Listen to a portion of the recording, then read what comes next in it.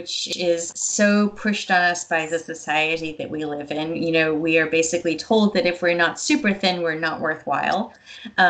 So fear of gaining any kind of weight, fear of getting bigger, fear of becoming unfit by stopping the high intensity exercise, you know, fear of becoming weak, and, you know, so fear of eating different kinds of, like, fear, like we talked about before, fear of eating carbs because you might get diabetes, fear of eating dairy because it causes, you know, inflammation. Like, just fear of everything pervades our psyche these days. And I think one of the biggest things is kind of pushing through that and realizing that this fear is created to try and sell us things. And, you know, I think this is probably what you work with people really well on, Florence. So why don't you kind of address that fear issue, and then I can talk a little bit more about the specifics of recommendations.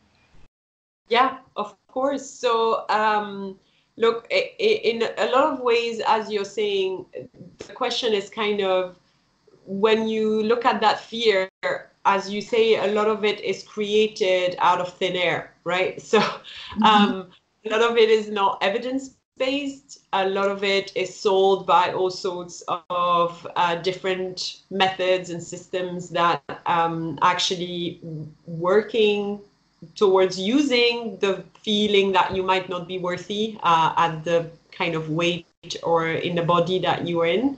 So a lot of it is kind of looking at fear from not only a personal perspective, but what does it mean on a larger scale. And our society is very much built on this fat phobia. So when you look at overall, like, fat people get discriminated really, really badly, to the point where they can't get access to jobs, when they are discriminated, you know, in situations where they need healthcare. This is all a system this is what I refer to as diet culture. It's a system of beliefs that is based on the fact that thinness would mean more virtue, would mean social status, would mean health, and that whoever doesn't fit that bill should be discriminated and oppressed, and that we won't accept anything else than thinness. But in reality, the science of our bodies doesn't show that at all. So very practically, what I like to do with those feelings is kind of helping women to find ways to actually work towards a much more balanced way to look at things, and works toward beating those fears in a kind of really step-by-step way. So if I look at women that suffer with HA, for example, I would say the first thing is to kind of get rid of your scale, as we discussed before. It's not being held back by the numbers or the calories or the BMI. So, you know, if you made a kind of habit into counting calories right now in your recovery, it's probably quite practical, because you are able to say if you eat enough. But slowly, as time is kind of getting back into, okay, how do I feel? Am I hungry? I'm just going to honor that hunger. Am I tired? I'm just going to rest, you know? It's kind of stop to override those signs. The other thing to look into is definitely to change clothes. So for me, a lot of my triggers are still very much in, do I feel I wear clothes that are too tight for me? Do I feel uncomfortable in the clothes that I wear? That is all going to reinforce the negative self-talk I have in my head, saying, okay, I should change. What should I do? How am I going to achieve this? And all of that. The other thing is to look at what kind of media you consume. So looking at making your social media a lot more body diverse, because a lot of the messages we get on social media is that there is one kind of beauty that is acceptable. And that beauty is young and thin, but has curves. You know, it's generally white, it's quite privileged, it can travel, it can do this, do that, have all the smoothies, and, you know, I won't name anybody, but we've all seen those jokes about one very well-known actress that used to make crazy smoothies, you know, with ingredients that were rare to find and all of that. So this is the ideal beauty that we get portrayed every time we open a magazine, every time we look at social media. But the reality is there's a lot more than that. And there's beauty in different shapes and sizes. There's beauty in different colors. There's beauty in, people that might be disabled and that fight every day to have a normal life as much as possible, just fight for their life. So I share a lot of resources on my website that allow you to really get rid of all the hashtag thinspo, fitspo, all of that. We don't want any of that in recovery, and really look at different bodies. So in the beginning, you might feel, well, I don't find this beautiful, because your eye is trained to see beauty in only one type of physique. But the reality is, the more you do it, the more you look at different bodies, the more you're going to see how diversity is actually really beautiful. So, and then the last thing to do is to deal with that fear, which is typically creating a lot of anxiety. When you look at anxiety, it's actually a stress response in your body. And when you are stressed, your body goes into, the kind of flight or fight or freeze response, right? So we know that when you're in stress response, you will digest very badly. Your thyroid will work less. You will not actually incorporate nutrients from your food. Like, there's a lot of different things that happen in the stress response. So a lot of what I do on the way to looking into that fear is also dealing with anxiety, because a lot of us went into controlling our bodies because in the beginning there was some sort of anxiety around possibly other things. It doesn't have to be body anxiety. So dealing with anxiety might be having self-care in place, looking at meditation, taking a walk in nature. It might be spending time with friends that are not obviously constantly talking about dieting or losing weight. It might be volunteering. It might be, there's really all sorts of different ways that will take your mind away from that fear and that anxiety, and that will also give you a purpose in life, give you a sense of, I'm connected to something bigger. What I'm doing makes sense. I have purpose. So yeah, those are ways to kind of answer that fear immediately in really simple, practical ways. Yeah, that's fantastic. Thank you for sharing that with us. So to get into some of the more specifics of the questions, so Meg LR 1993 asked, do you have to gain a lot of weight to recover your periods, or is it in the foods you eat? The weight gain really varies a lot, and it sort of depends on what the size of your body is compared to where it wants to be. So if you've lost weight in the past, you often will have to get back to the size that you were before losing weight, or maybe a little bit more. I have a blog post where I talk about this and why it might be a bit more. Basically, your hypothalamus needs to feel extra safe before it turns things back on again.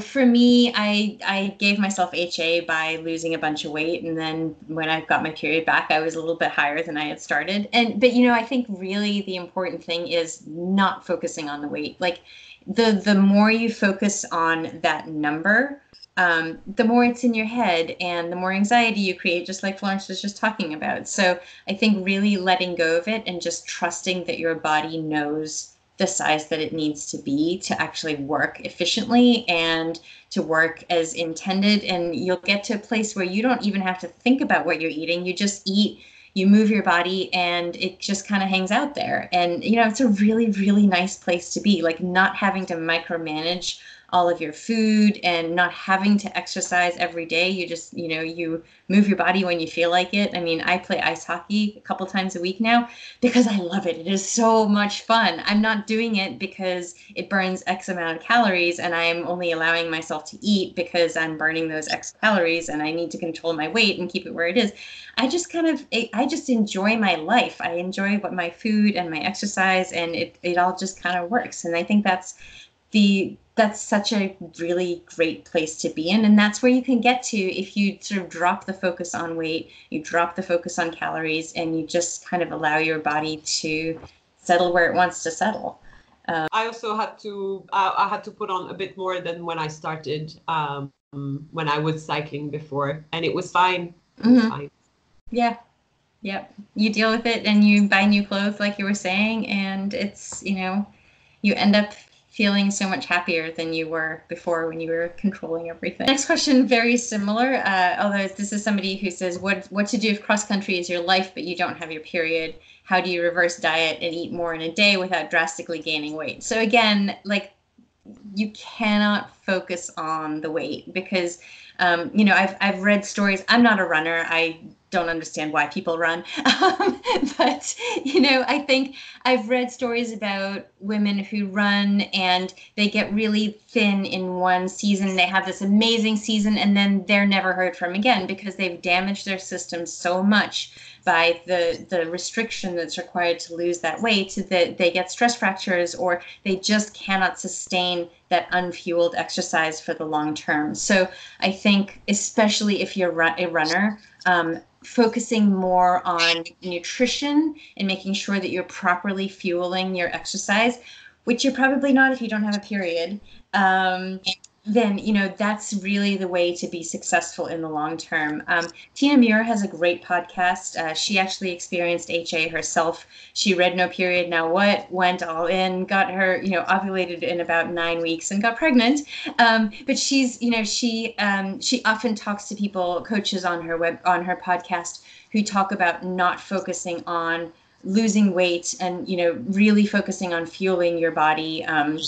I think she had a couple of people on a few weeks ago, and they talked about how they never tell their athletes, like, don't eat XYZ food. In fact, sometimes they'll put in their log, eat some pizza today, just to kind of keep it light and keep the food, keep the focus away from the food and the body size and really focusing on properly fueling your exercise, because that is the best way to get better at what what you love. We'll talk a little bit more about exercise in a few minutes, I think.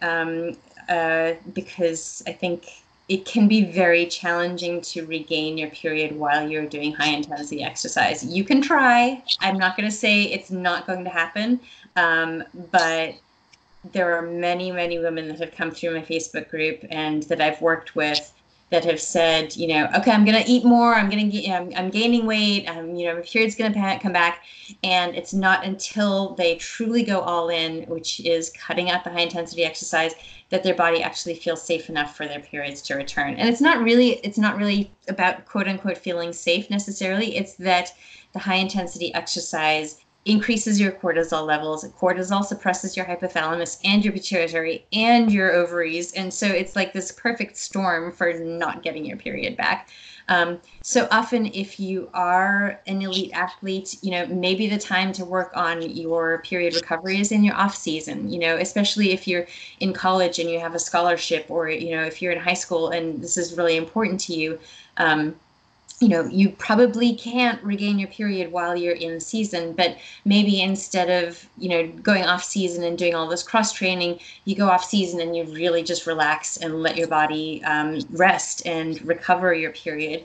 And then you can get back into, the next season much better fueled. You continue to fuel really well, making sure that you're eating enough to fuel that exercise and being mindful that our bodies don't naturally cause us to feel hunger to support the amount of exercise that we're doing. So there was a study that was done in men, but I think it translates reasonably well, where they either just went to a buffet, ate as much as they wanted, and the researchers measured it, or they did some exercise. They actually burned 800 calories in exercise and then went to the same buffet. So the researchers found that they did eat more than when they hadn't exercised before eating, but they did not eat the full 800 calories. So I think that's something really important to understand as an athlete, is that you might have to be extra mindful and cognizant about properly fueling that exercise, and maybe even eating if you're not feeling hungry. Just to make sure that you are getting the amount of fuel that your body needs. So I think we just talked about Parrot, KYB, and Jess Dahl's questions. So then there's a whole group of questions about weightlifting resistance training. And again, I think, so the way that I define high intensity exercise is based on a study that was done where they looked at increases in cortisol and other stress hormones At rest, at 40% of maximum intensity of exercise, at 60% of maximum intensity of exercise, and at 80%.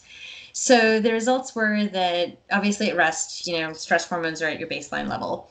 You go up to 40% of your max intensity, and there was really no increase in stress hormones. At 60% of max intensity, about half of the participants had increased stress hormones, and at 80% of max, everybody had increased stress hormones. So when you're trying to work on HA recovery, I suggest that you keep your heart rate at about 100 beats per minute. This is about 50% of max intensity, which should be, that seems to be pretty reasonable. I used to say 140 beats per minute until I actually wore a heart rate tracker myself and saw that was like 75% of my max intensity. And I was like, oh, that's probably not so good to recommend.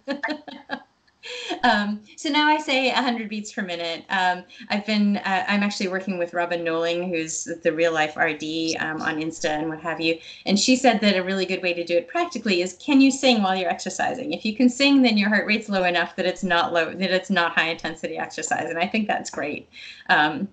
Because obviously you can either, you can wear a heart rate tracker, or you can, measure your pulse every now and again just by counting for 10 seconds and multiplying. But, being able to sing is probably an easier thing to do.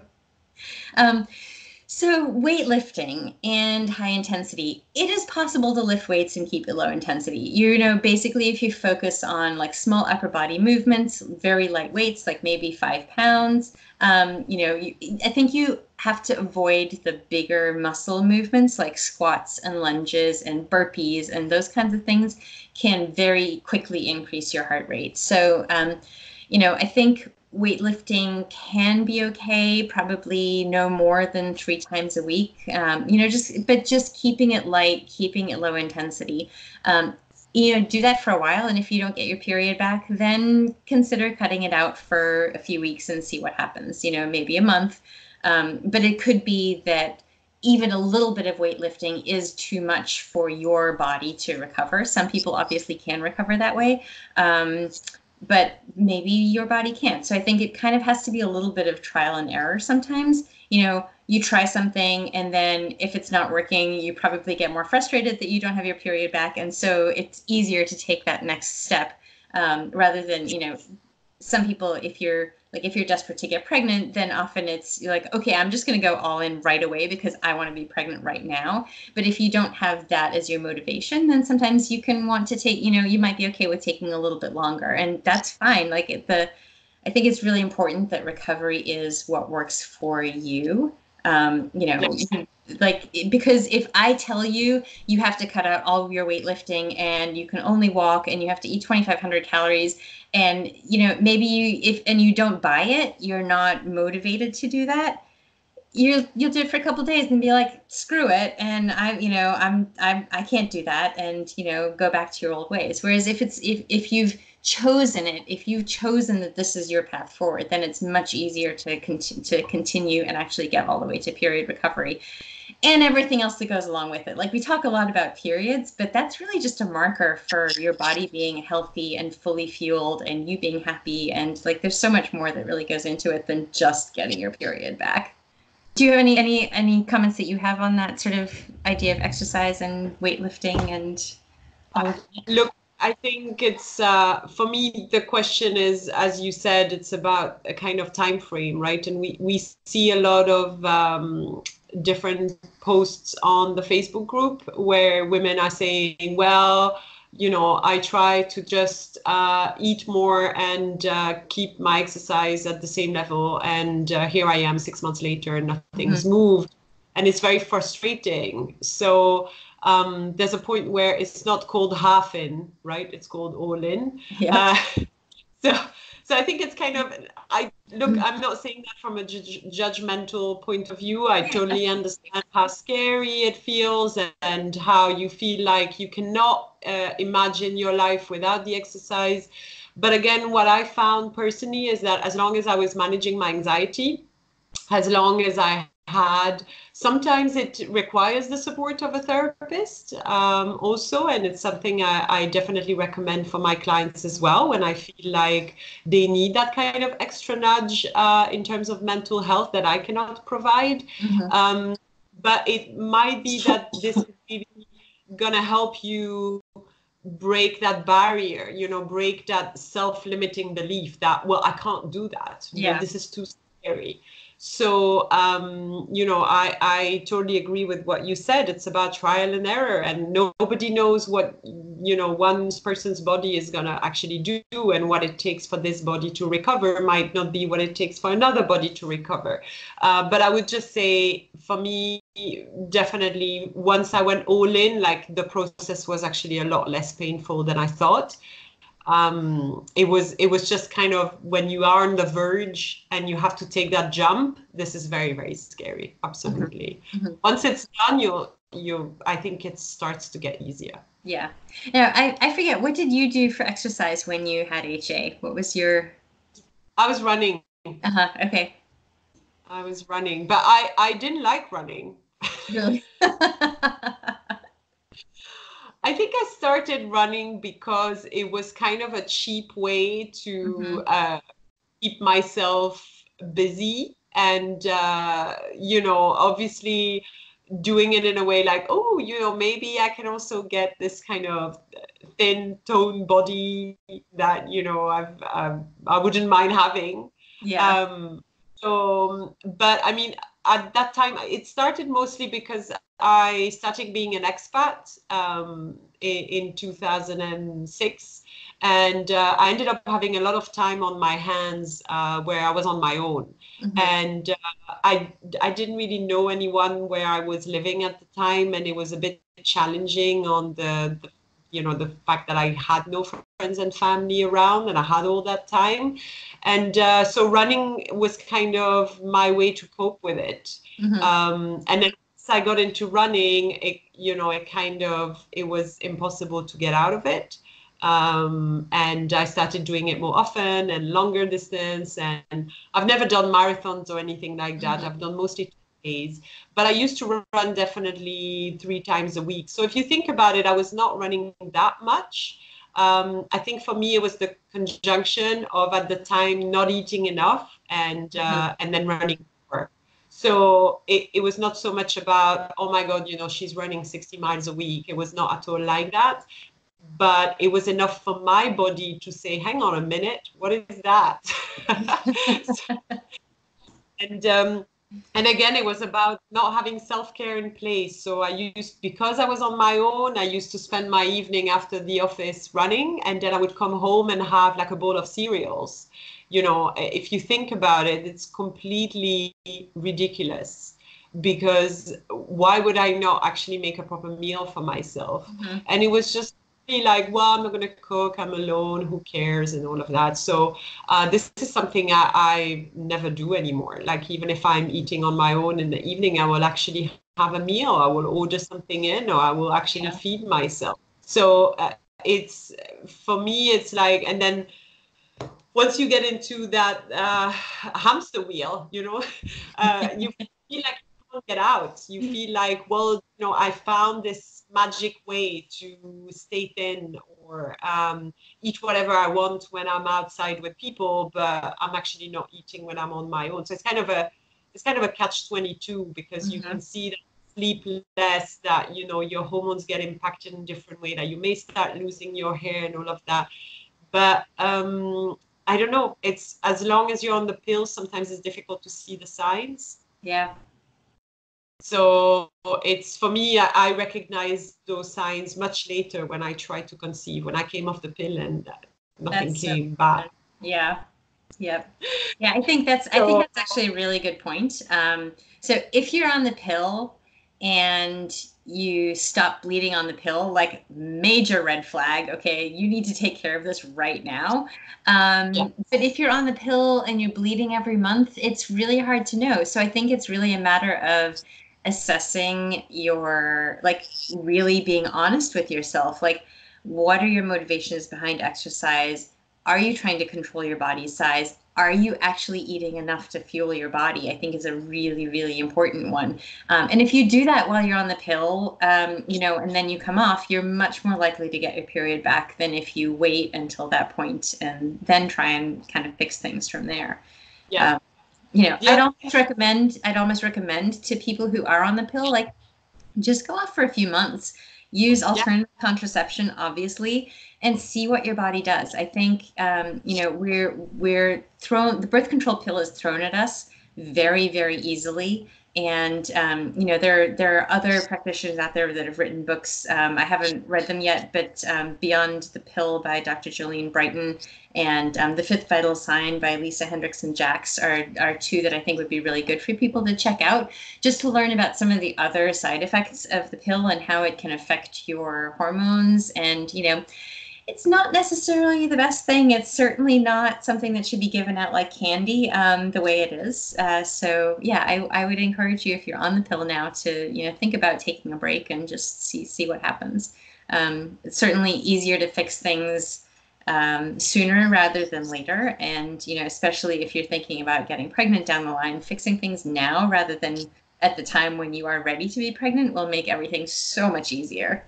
I think so, there's two things I would add to that is recognizing how obsessive some of these behaviors are. Mm-hmm. So if you kind of decide not to take part in social events because it means you won't be able to exercise or you won't be able to keep up with the routine that you set up for food, that's one of the signs where you would say like, that's probably not the best thing to do.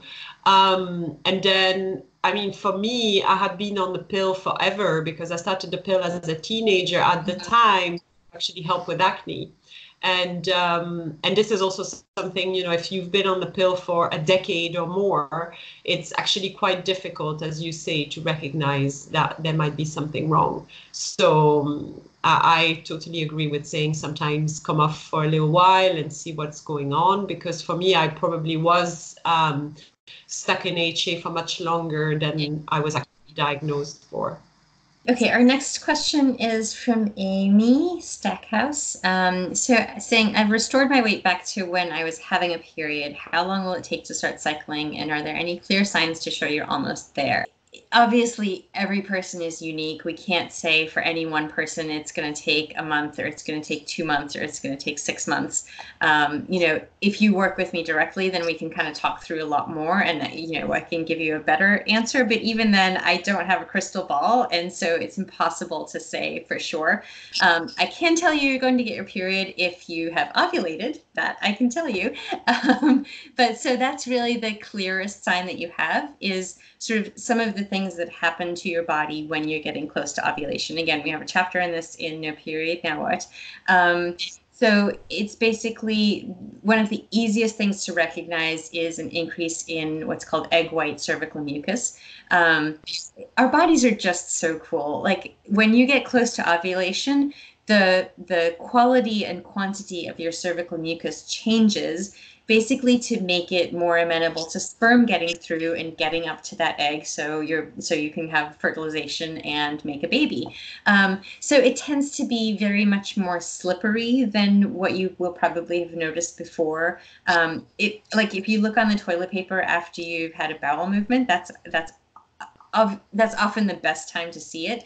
It'll look like jelly, like egg whites, and if you pick it off the toilet paper and like stretch it between your fingers, it does that. You can get it to go like this. And I think when you've never looked at it before or thought about it, it can be like, we often think that things like that about our body, it's like gross and disgusting, but like as a biologist, to me, it's just so cool and interesting. And I think thinking about our bodies in that way, like how amazing they are, instead of thinking of them as being gross and disgusting, like it just, like, having that mindset shift and enjoying and appreciating your body can just really make, it just makes your life so much more fulfilling. And, like the negativity, just around so much of what we do, like everything's negative. It just like leads you to be in this like overall state of anxiety, like Florence was talking about all the time. And, it's just, there's no benefit to that.